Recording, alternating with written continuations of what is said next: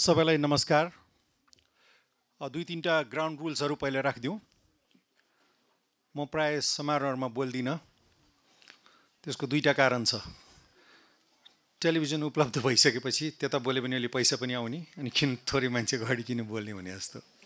दोस्रो कारण, म आफै एउटा लज्जालु प्रकृतिको व्यक्ति हुँ। तर यहाँ हाजिर हुनुपर्ने एउटा कस्तो कारण पर्यो भने अमिताले मात्रै भनेको भए त म सायद आउने थिइनँ। अमिताले धेरै पटक भन्थिन्। योपल्ट चाहिँ अमिताले पनि दिमाग लाइन्। उनले यस्तो मान्छे समातिन् जसलाई मैले नाइ भन्न सक्दिनँ। उहाँ हुनुहुन्छ हाम्रो आदरणीय सुशील डाक्टर साहब। मेरो दाँतहरू बिग्रिँदैछ, मेरो उमेर बढ्दैछ र सुशीलजी मलाई तपाईँको ठुलो सहाराको आवश्यकता छ।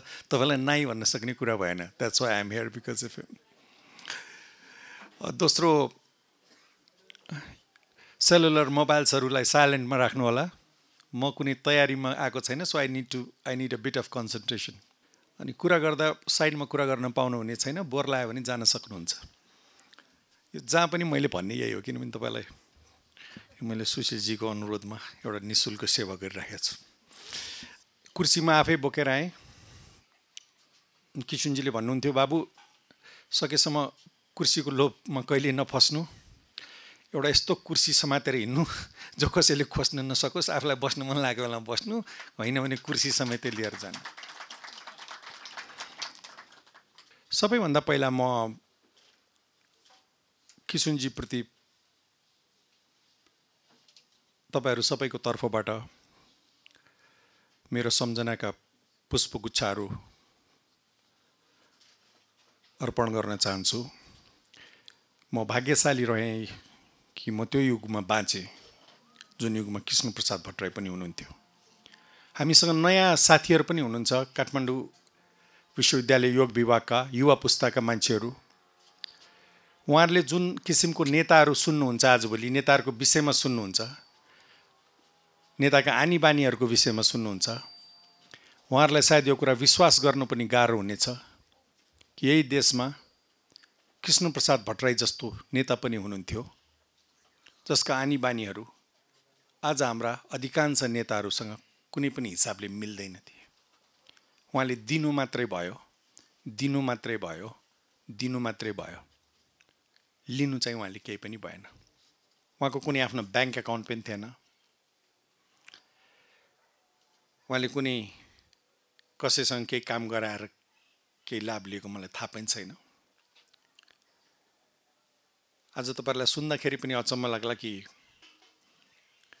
जसलाई भारतका क्याबिनेट मन्त्रीहरू खुट्टा छुन्थे, सुन्दछु आजभोलिकालाई त फर्स्ट सेक्रेटरी नै हड्काउनलाई काफी छन् भनेर।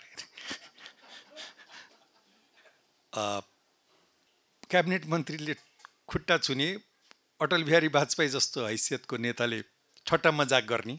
उहाँको एउटा कस्तो भन्यो भने weather in the presidential suits or in a very ordinary circumstances, he was perfectly at ease with himself. है अब उहाँको 100 वर्ष शतवार्षिकी हुन थालेको छ। म युवा पुस्ताको लागि इतिहास जतिसुकै सौर्यवान भए पनि त्यसले वर्तमानको बोझ बोक्न सक्दैन। No matter how grand the history is, यसले आजको युगको समस्याको समाधान चाहिँ गर्दैन, तर यसले हामीलाई शिक्षा चाहिँ दिन सक्छ, हामीलाई बाटो चाहिँ देखाउन सक्छ कि अर्को पनि बाटो छ है भनेर। अहिले हामीले राजनीति र नेताको जुन परिभाषा बुझेका छौँ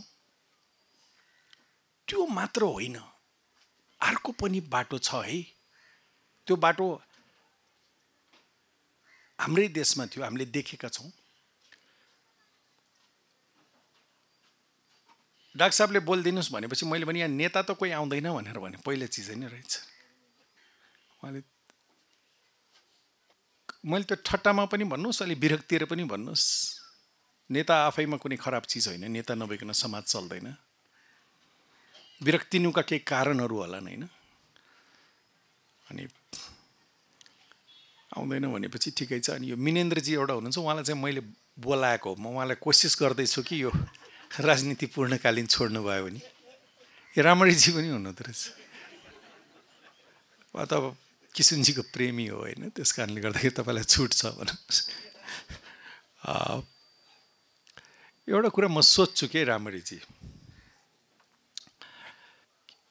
आजभोलि सबै भ्रष्टाचार नियन्त्रण गर्नुपर्छ भनेर सबै कराउँछन् होइन, मञ्च पाए कि सुशासन भएन भन्छन्। मैले कृष्ण प्रसाद भट्टराईको मुखबाट भ्रष्टाचार नियन्त्रण गर्नुपर्छ भन्ने शब्द कहिले पनि सुनिनँ।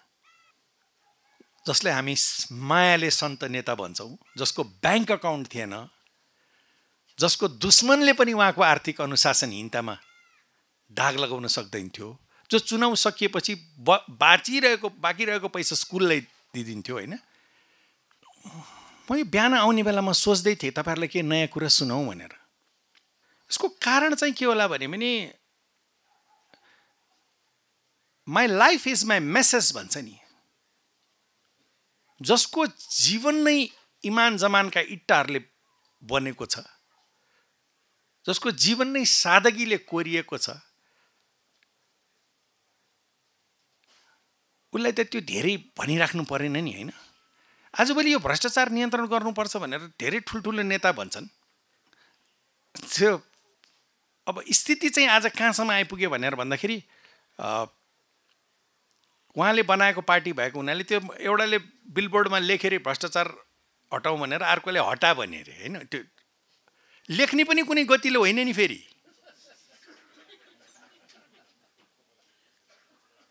यो नसोच्नुहोस्, लेख्ने र हटाउने एउटै सिक्काका दुईटा पाटाहरू हुन्। कृष्ण प्रसाद भट्टराईबाट शिक्षा चाहिँ लिनु के पर्छ भने जीवन त आचरणको कुरा हो।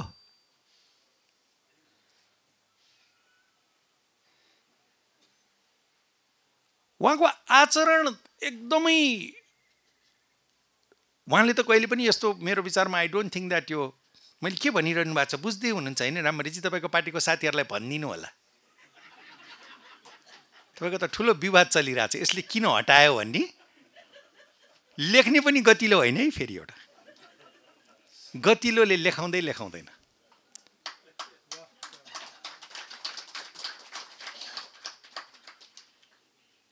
आचरणबाट देखाइदिए त भइगयो नि।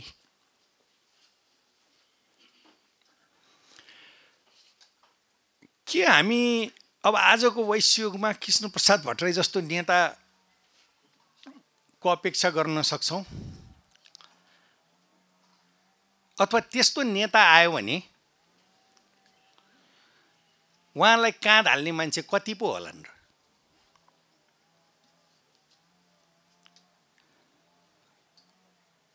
राइट? त्यो बडा विचारणीय प्रश्न छ। एक दिन हाम्रो आदरणीय गणेशमानजीको घरमा उहाँ बितिसकेपछि धेरै 3-4 वर्ष अगाडिको कुरा हो। प्रकाशमानजीले धेरै टाइमपछि बाटोमा भेट्नु, उहाँले प्रेमले सुषमा र मलाई, मेरो दुलैको पनि त्यो साथी सृजना पहिला बोलाउनु पनि, मैले उहाँलाई एउटा क्वेसन सोधेँ, प्रकाशजी तपाईँको नेताहरू कस्तो कस्तो थियो होइन, तपाईँहरू चाहिँ किन यस्तो हुनुभयो भनेर।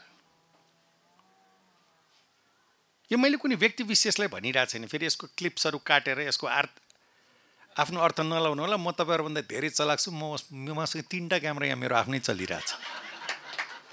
म कस्तो खालको अडियन्सलाई सँग छु भन्ने कुरा मलाई थाहा छ। पदम भाइ हामीहरू सेफ छौँ होइन? यिनीहरूले तार काटिदियो भने पनि हाम्रो क्यामेरा त चलिरहेको छ होइन? ओके।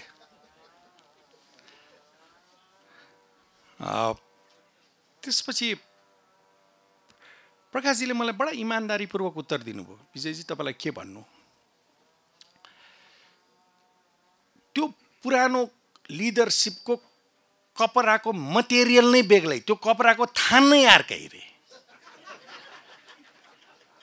त्योसँग तुलना गरेर हामीलाई बोझ्न हाल्नुहोस् रे।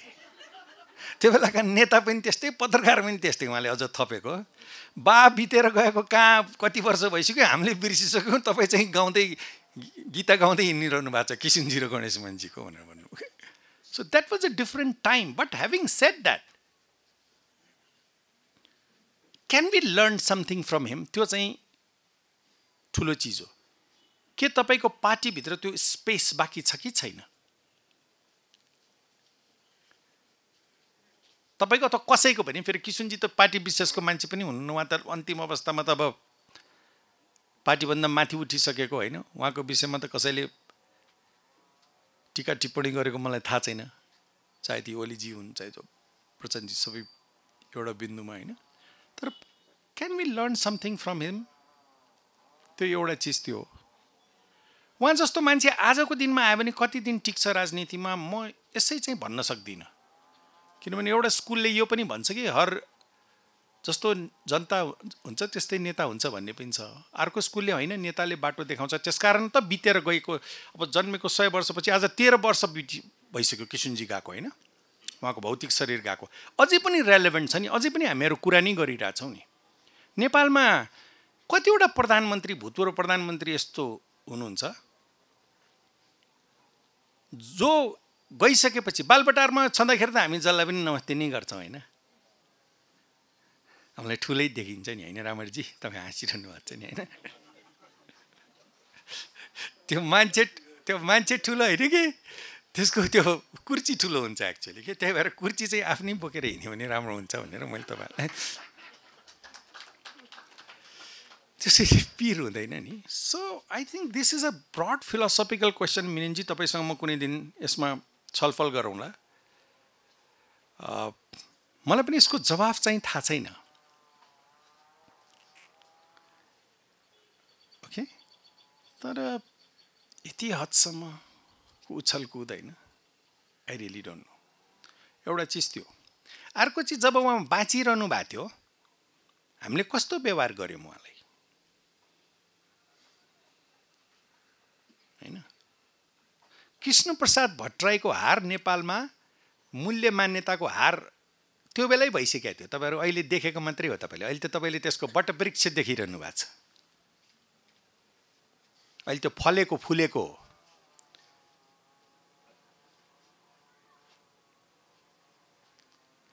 दुईटैलाई उमेर पुगिसकेको नेताहरूले थाहा पाउनु पर्ने के भने यो मूल्य मान्यताको स्खलन बिन्दुको प्रारम्भ कहाँबाट भएको थियो भन्ने एउटा सवाल, त्यो जवाफको तपाईँले उत्तर नदिकन आज मूल्य मान्यताहरू बिग्रिए भनेर भन्नु बेकारको चिज हो। अज्ञानीहरूले भन्न हुन्छ, बुझेकाले भन्नु हुँदैन। अनि तपाईँको युवा पुस्ताका एउटा कुनै युवा पुस्ताको नेता पनि बोलाएको भए हुन्थ्यो क्यारे, मैले खैर भिडियो त देखि नै हाल्छ। युवा पुस्ताले, कङ्ग्रेसको युवा पुस्ताले अथवा कुनै पनि पार्टीको युवा पुस्ताले फैसला गर्नुपर्ने कुरा चाहिँ के छ भने ऊ नेपाली कङ्ग्रेसको प्रजातन्त्रको पुनर्स्थापना पछि मूल्य मान्यताका सम्बन्धमा देखिएका दुई स्पष्ट र अलग अलग धारहरूमध्ये कुन धारपट्टि ऊ छ, यसको सार्वजनिक रूपले उसले बताउनु पर्ने हुन्छ।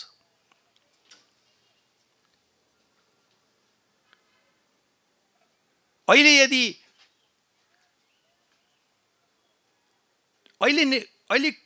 केही पनि भएको छैन। किसनजीको मूल्य मान्यताहरू पराजित भएका हुन्, तर हराएका होइनन्। हराइ नै सके कि पराजित मात्रै हुन् त्यो हामीलाई थाहा छैन। यो यङ जेनेरेसनले आज स्थिति बिग्रियो, आजको कङ्ग्रेस नेतृत्व खराब भयो भनेपछि आजको कङ्ग्रेस नेतृत्व भनेको केही पनि होइन, यो कृष्णप्रसाद भट्टराईलाई हराउने कङ्ग्रेस नेतृत्वको ले रोपेको बिउको विस्तार मात्रै हो। शेरबहादुर देउबाजीले केही अन्यथा गर्नुभएको छैन। उहाँले आफ्नो आदरणीय सभापति गिरिजाप्रसाद कोइरालाले जे सिकाउनु भयो त्यही गर्नुभएको छ। त्यो तपाईँहरूलाई सुन्दाखेरि नराम्रो लाग्ला, विस्तारित रूप हो फेरि। तर आजभोलि त यो स्थितिमा कुरा पुगिसक्यो कि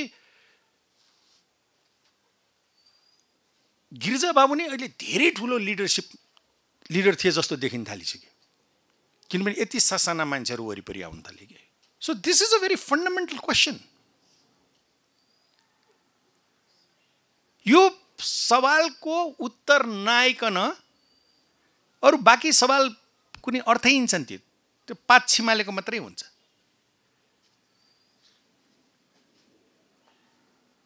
अहिले नयाँ केही पनि भएको होइन, जे रोपेको त्यही फलेको मात्रै हो।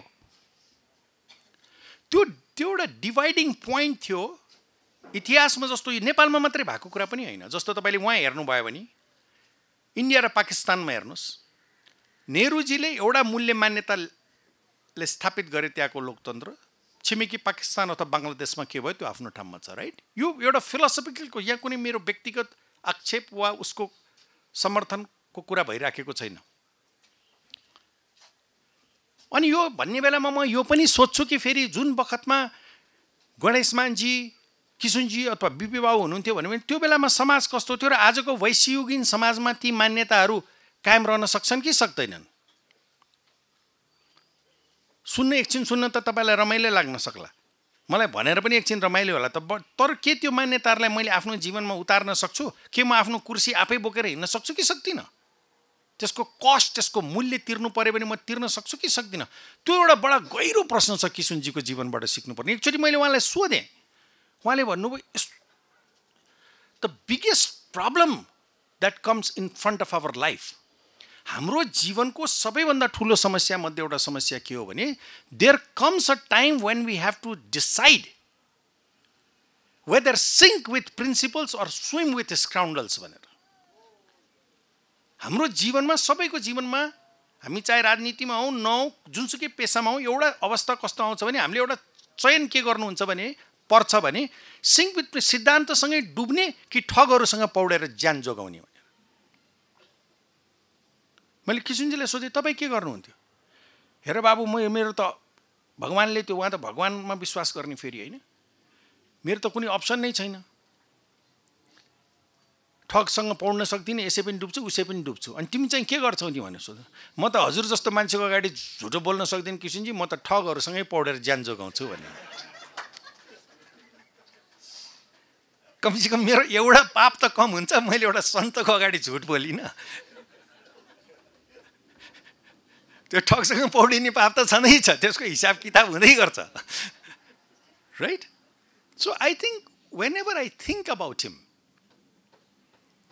मेरो मन मस्तिष्कमा चाहिँ एउटा पुरा उहाँ किताब हुनुहुन्छ। तपाईँ विश्वविद्यालयको उपकुलपतिजी हुनुहुन्छ, प्रोबेबली तपाईँले एउटा कोर्स सुरु गर्ने कोसिस गर्नुहोस् ताकि भावी पुस्तालाई दुईटा कुरामा एउटा कुराको फैसला भइजाओस्। मिनेनजी, अब किशुनजी जस्तो मान्छे दन्त्य कथामा मात्रै हुन्छ, जीवनमा हुँदैन भनेपछि कि त्यो त्यसैलाई मानेर हिँडौँ होइन, वर्षमा एकचोटि चलाउँ। यो फेरि नेपालको कुरा मात्रै छैन, the overall when you look in the global scale होइन, संसारभरि त्यो भ्याल्युजहरू चाहिँ खस्दै गइराखेको छ र त्यसलाई चाहिँ हामी वैश्ययुगीन भ्याल्युजहरूले रिप्लेस गर्दै गइराखेका छौँ। यो फेरि these are very debatable question मिनेनजी। I think, I hope यसको विषयमा मैले अहिले लाक्षणिक हिसाबले बोल्दैछु। विनोदजी, तपाईँलाई धेरै टाइमपछि देखेँ, अहिले खुसी लाग्यो। तपाईँले यसको गहराई बुझ्नु होला भनेर मलाई लाग्छ। अब दुई तिनवटा चिज भन्छु अनि त्यसपछि म नयाँ पुस्तालाई किशुनजीबाट सिक्नुपर्ने अनि मलाई दिएको विषय चाहिँ नि किशुनजी र अध्यात्म भनेर। यो चाहिँ नि नयाँ पुस्ताको साथीहरू देखेर एकदम खुसी लाग्यो। इतिहास जतिसुकै महान भए पनि त्यसले वर्तमानको बोझ बोक्दैन। आइ एम रिपिटिङ इट अगेन। तपाईँलाई त को किशुनजी कहाँ किशुनजी होइन, तर त्यसलाई समाजले जोगाएर राख्यो भने, जस्तो अमेरिकामा जोगाएर राखेको छ प्रेसिडेन्ट सरलाई, यो फलान प्रेसिडेन्टले यस्तो गरेको थियो, डिस्कानोले यस्तो गरेको थियो। योग विज्ञानको विद्यार्थीहरूलाई अघि देखेर एकदम धेरै खुसी लाग्यो। मेरो विचारमा मैले बोलेको देखेर त किशुनजी खासै खुसी हुनु भएन, मलाई कहाँ यस्तो बेकारको चिजमा फसेछ यो बोल्ने सुन्ने। I think he must be very irritated with me. तर योगको पोर्सनबाट चाहिँ उहाँ खुसी हुनुभयो होला। जोडिनु भनेर भन्नुभयो नि अघि भाइले, त्यो नि हो त्यसको सार। यो अस्तित्वमा कुनै पनि चिज एक्लो छैन, हर चिजसँग जोडिएको छ र त्यो जोडिने प्रक्रियामा हामी सकारात्मक तरिकाले बहुजन हिताय बहुजन सुकाएका हिसाबले पनि जोडिन सक्छौँ, खालि आफै मात्रै बाँचौँ आफै मात्रै खाउँ भनेर पनि जोडिन सक्छौँ, नजोडिन सक्छौँ भनौँ न। तपाईँहरूले अलिकति पनि त्यो मान्छेको विषयमा सुन्नुभयो भने उहाँ चाहिँ he would believe in the simplicity of life के। Not that he was not aware of the complexities of life. यस्तो होइन कि उहाँलाई जीवनका जटिलताहरूको विषयमा थाहा थिएन, थाहा थियो नि। तर उहाँले हमेसा हर स्टेपमा जीवनलाई सरल र प्रकृतिसँग जोडेर राख्नुभयो। अघि यहाँ भाइले भन्नु पनि भयो नि, होइन? प्लिज किप अप योर योग। अघि मैले तालबाट त बजाएकै थिएँ ताली, होइन? एकचोटि फेरि तपाईँहरूलाई म एकचोटि म पनि अरू धेरै नसके पनि अलिअलि चाहिँ खुट्टा हल्लाउने कोसिस गर्छु आज पछि, होइन? त्यो एउटा चिज भयो। अनि अध्यात्मको कुरा गरौँ। कृष्ण प्रसाद भट्टराईभित्र दुईटा मान्छे थिए, देखिने किशुनजी, नदेखिने किशुनजी। आज मनोज भाइ यहीँ हुनुहुन्छ। किशुनजीलाई नेपाली पत्रकारिताको एउटा पुस्ताले, नेपाली राजनीतिको एउटा खेमाले त बर्बादै गर्न खोजेको हो। त्यसै गरिकन नेपाली पत्रकारिताको एउटा पुस्ताले, मेरो अग्रज पुस्ता अथवा मेरो समकालीन पुस्ताहरूले उहाँहरूलाई एउटा जोकर जस्तो बनाउनु खोज्ने प्रयत्न गर्यो, गम्भीर प्रयत्नहरू गर्यो। किनभने त्यो वैश्ययुगीन पुस्ता राजनीतिमा उदाउने बेलामा वैश्ययुगीन पुस्ता पत्रकारितामा पनि उदाउँदै थियो फेरि। So there were comrade in arms. तर केही मान्छेहरू जसमा हाम्रो मनोजजी हुनुहुन्छ अथवा सुदीप अथवा त्यो आज हाम्रो किरण, यो भर्खरै मैले किरणजीको एकदम बडा दुःखद अकल्पनीय कुरा सुने उहाँको सन्तानको विषयमा। त्यो पुस्ताले चाहिँ नि किशुनजीलाई हेर्न खोज्न, दुईटा पुस्ताहरू त, एउटा चाहिँ किशुनजीलाई युज मात्रै गर्न खोज्ने आफ्नो स्वार्थको लागि। किशुनजी कसैबाट, he was a free sole के।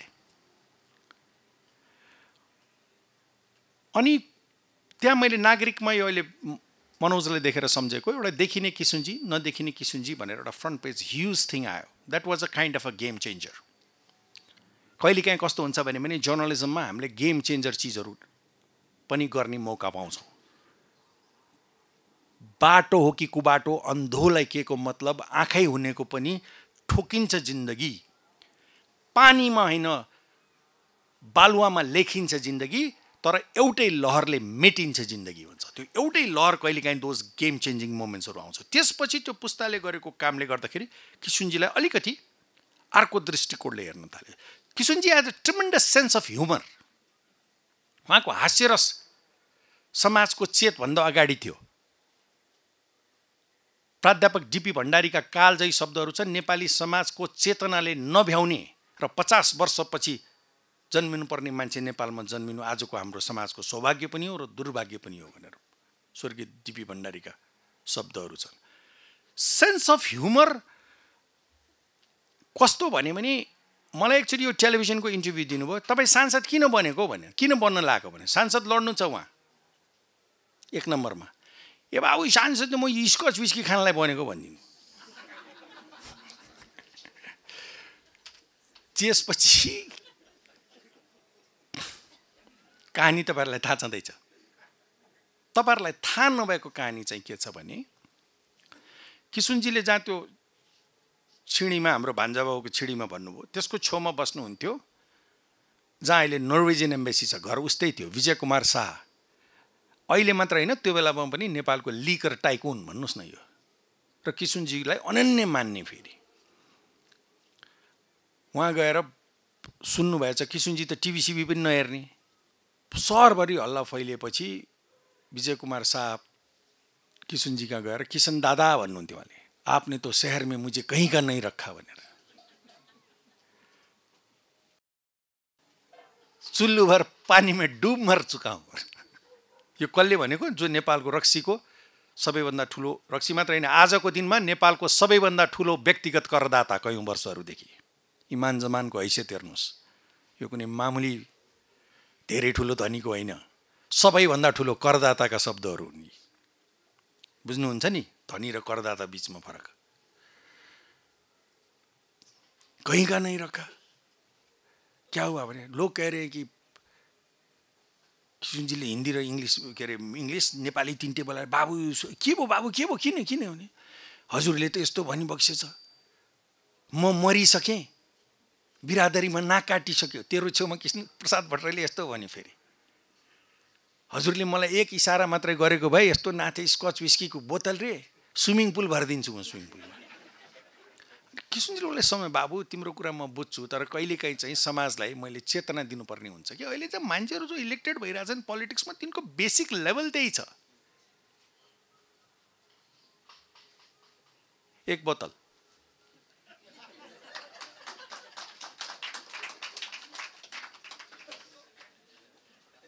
अब त्यो कटाक्ष गरेको कटाक्ष अरूलाई गर्यो भने आध्यात्मिक मान्छेले आफैलाई कटाक्ष गर्छ। आध्यात्मिक मान्छेको एउटा करुणाको स्तर के हुन्छ भने उसले कटाक्ष गर्नु पर्यो भने आफैलाई गर्छ क्या। आक्रामक नेताहरूले चाहिँ अर्कालाई गर्छन्। अहिले जुन राजनीति चलेको छ त्यो त अरूलाई मात्रै होइन मिननजी, अरूको मात्रै दोष देख्ने होइन। अस्ति कसले भन्दै हुनुहुन्थ्यो, अरुण स्वामीले एकचोटि, आफूमा कहिले नदेखिने अर्कामा सधैँ देखिने कुरा के हो भनेर भन्दाखेरि त्यही हो नि, आफ्नो कहिले पनि नदेखिने अर्काको सधैँ देखिने होइन। So I am giving you, मैले तपाईँलाई स्केचेसहरू बनाउँदै गइरहेको छु यङ जेनेरेसन्सहरूको लागि। He was A leader who was ahead of his time, जसको हामीले सेन्स अफ ह्युमरलाई सधैँभरि बुझ्न सकेनौँ। र सबैभन्दा ठुलो चिज चाहिँ उहाँको अथेन्टिसिटी। उहाँ यस्तो माने उहाँ अवगुण नभएको होइन नि, फेरि अवगुण नभएको मेरो लागि फेरि कृष्ण प्रसाद भट्टराई कुनै सन्त नेता पनि होइन होइन। मैले उहाँलाई नियतिले मात्रै, म पुल्चोकमा हुर्केँ, म 7 वर्षदेखि हामी सबैलाई चक्लेट दिनुहुन्थ्यो, मलाई पनि चक्लेट दिनुभयो होइन पुल्चोकमा। तपाईँहरूको जस्तो महँगो चक्लेट होइन, नरिवल पिपी भन्थ्यो, 1 पैसाको एउटा पाउँथ्यो होइन। उहाँको आफैलाई खानलाई छैन, हामीलाई कहाँबाट चक्लेट, 1 पैसाको एउटा चक्लेट होइन। त्यहाँबाट सुरु भएको सङ्गत मैले पहिला पनि भनिसकेँ, कालान्तरमा बालबटारसम्म पुग्यो होइन, स्कच विस्की समय। पछि उहाँ पनि रहनु भएन, मैले रक्सी खान छोडे पनि 10-20 वर्ष भइसक्यो होइन, 20 इयर्स। अब पनि अब रक्सी पनि अलि ढङ्गको मान्छे अगाडि खाए पो त्योसँग खानु पनि मजा आउँछ होइन।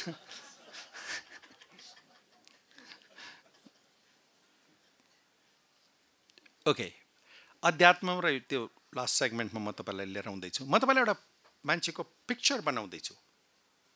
त्यो पिक्चर किन बनाउनु पर्छ भने लाइफ भनेको नाउन होइन, वर्ब हो। अहिले नेपाली समाजको सबैभन्दा ठुलो समस्या दुईटा छ। एउटा समस्या यसको पाखण्ड हो, दोस्रो समस्या यसले लाइफलाई नाउन भन्न ठान्छ। लाइफ चाहिँ अब वर्ब भइसक्यो। नयाँ जेनेरेसनलाई लामो बातचित सुन्न फुर्सद छैन। तैँले के भन्छस् भन्दा पनि के गर्छस् भनेर। माया नि गर्छु भन्छे, माया नि गर्छु भन्छे, गर्नेले भन्दै भन्दैन, भन्नेले गर्नै पर्दैन भने अगाडिको लाइन एउटा काटेको छु मैले रूपचन्द्र बिष्टको।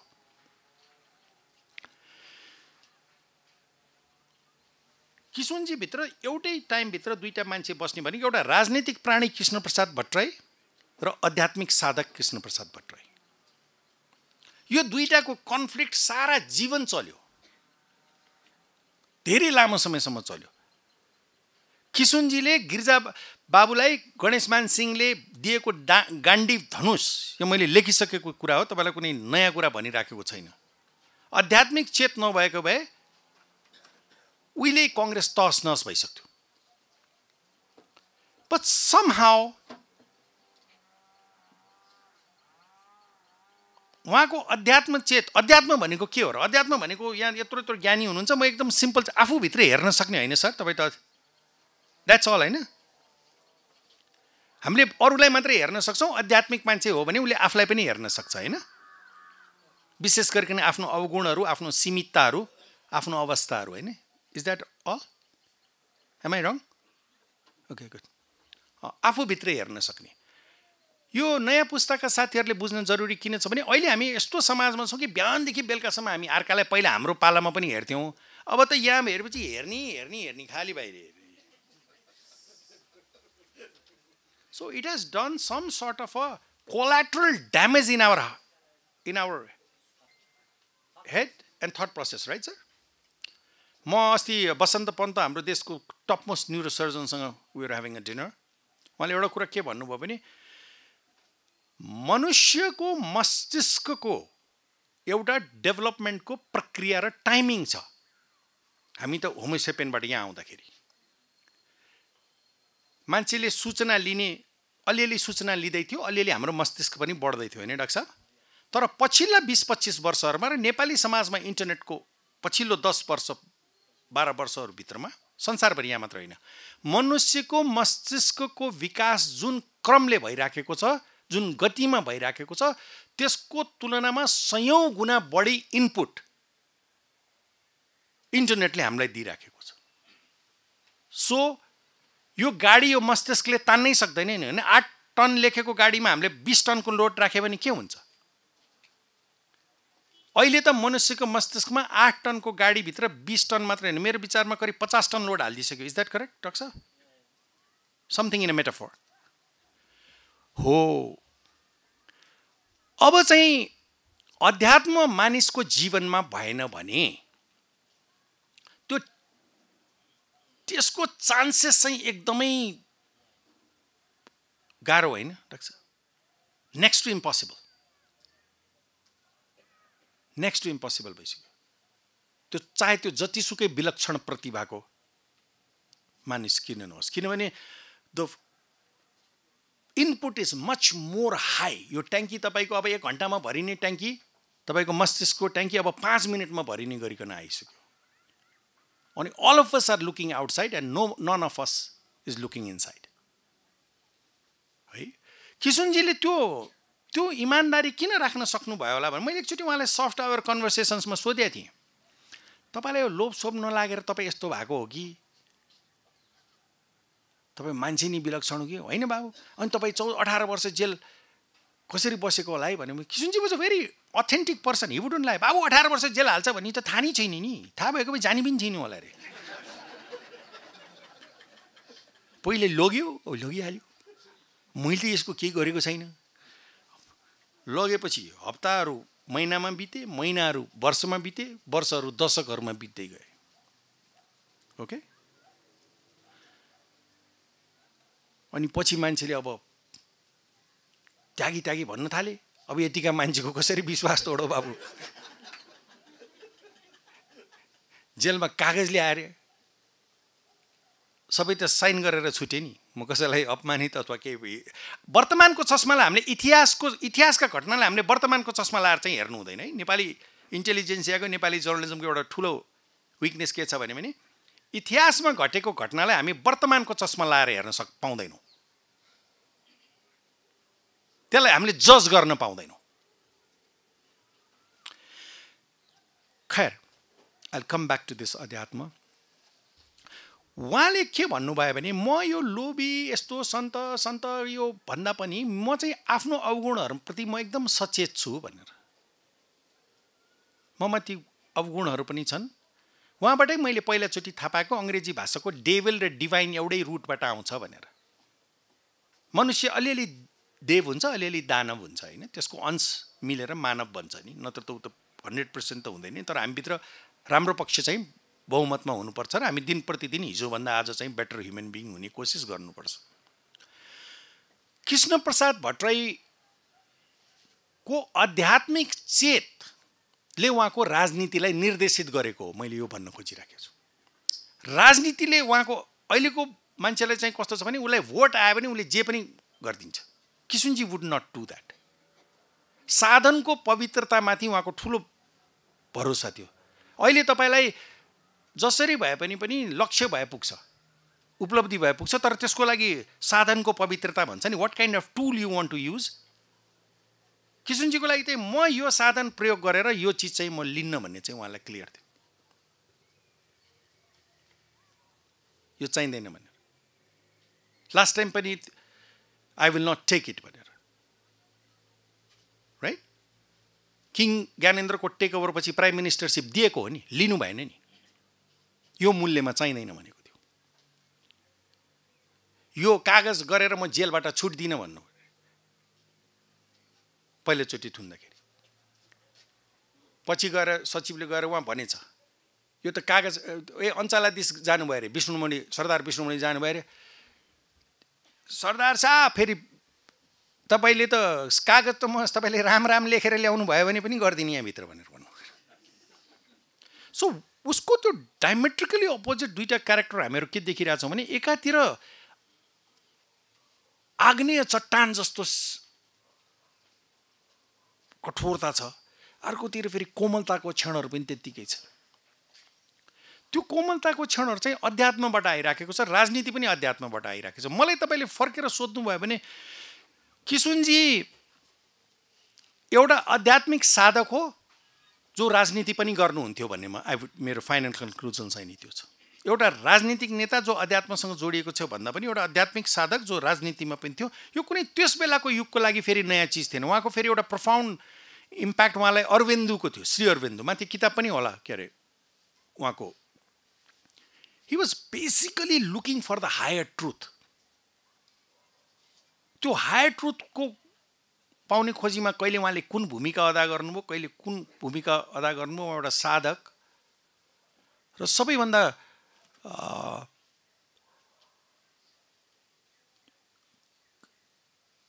एक लाइनमा मैले सम्झिनु पर्यो भने चाहिँ उहाँको जो इमान्दारी अहिले मान्छेले पत्याउनै नसक्ने क्यारेक्टर उहाँमा कसरी आयो भने त्यो अध्यात्मको यस्तो ठुलो विराट पृष्ठभूमिबाट उहाँ आउनुहुन्छ कि उहाँलाई अरू मान्छेले पत्याउनै नसक्ने लेभलको उहाँको इन्टिग्रिटी र अनेस्टी भयो। किनभने त्यो त एकदमै ठुलो फिल्ड छ नि होइन, गडमाथि उहाँको फेथ है। हामीमा अब नयाँ पुस्ता तपाईँ यहाँ हुनुहुन्छ, आफ्नो साथीहरूलाई पनि भन्नुहोस्, दुईवटा चिजको आन्सर चाहिँ नि लिएर आउनु पर्ने हुन्छ। तपाईँको पार्टीमा अहिले के भइरहेछ भने कि जो एउटा मूलधार, आइ am taking the liberty of commenting on it, मिनेन्द्रजी, BP Koirala, Ganesh मानजी, किसुनजीले जो एउटा भ्याल्यु सिस्टम तपाईँहरूलाई डेभलप गरेर दिनुभएको छ त्यसको अब स्पेस भोलि पर्सि कहाँनिर छ त?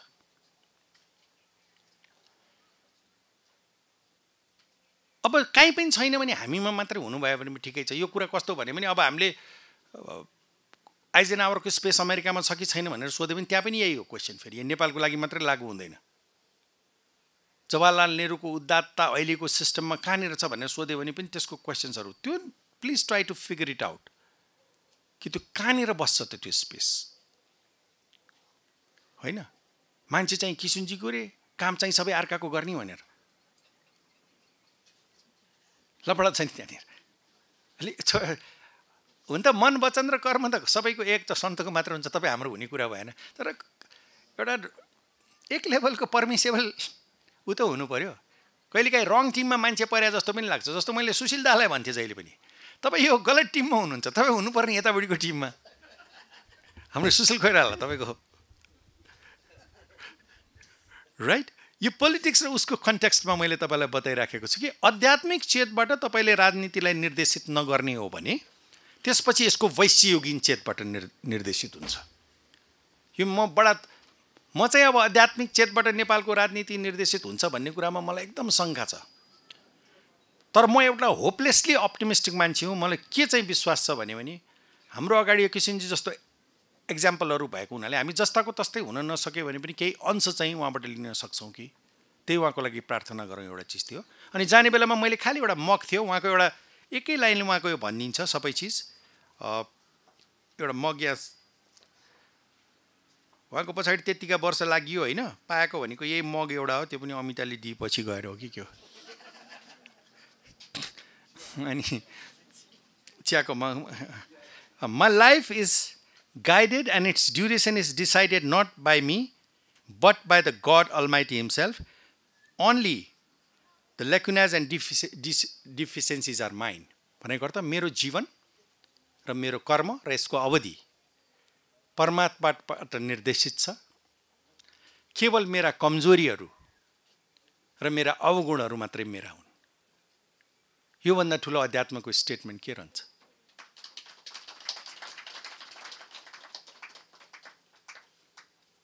अब यो यसपछि थप्न बाँकी केही पनि हुँदैन। म फेरि एकचोटि दोहोऱ्याउँछु, अध्यात्म भनेको आफूलाई हेर्ने हो, आफ्नो अवगुणहरूलाई हेर्ने हो।